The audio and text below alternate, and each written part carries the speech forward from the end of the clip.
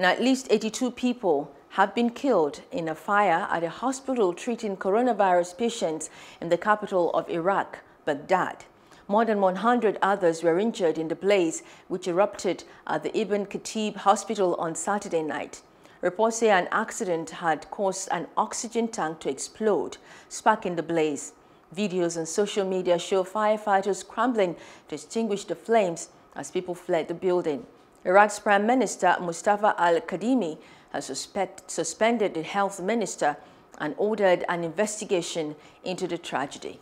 Hello, hope you enjoyed the news. Please do subscribe to our YouTube channel and don't forget to hit the notification button so you get notified about fresh news updates.